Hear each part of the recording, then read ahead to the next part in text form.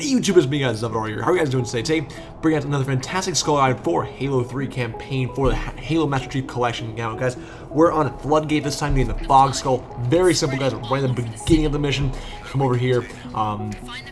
Grab your battle rifle or any long-range weapon you have. Maybe a carbine, it might be, whatever you have. I believe you start off with a BR anyway, so you're good to go.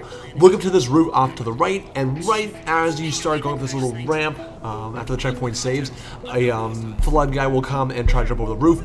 Shoot him right as he jumps, right before he jumps, and the skull will fall. Pick it up, and there you guys can have it. You guys have the Fog Skull in hand. You get the 5G achievement. Achievement unlocked, Skull Taker, Halo 3, Fog. And then the 5G achievement, guys, very, very simple. You can go ahead and play around with the skull and whatnot. It looks really cool. Has a nice little golden tooth right there on the left side of his face. Well, on his left side, our right side.